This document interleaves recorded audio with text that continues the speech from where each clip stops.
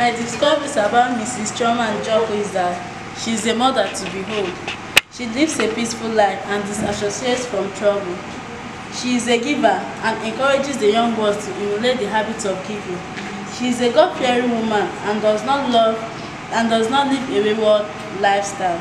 She is an inspiration to others. That's all. Okay, instead of writing tributes to people when they are gone, you say it when they are alive. So, Momichi, who else? Okay, What I discovered about Mrs. Chioma Njoku is that she is God-fearing. She likes helping people and she also loves children. Okay, good one. Okay, let's clap for her.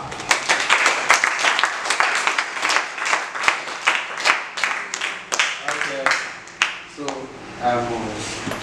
whatever you see in this envelope is what the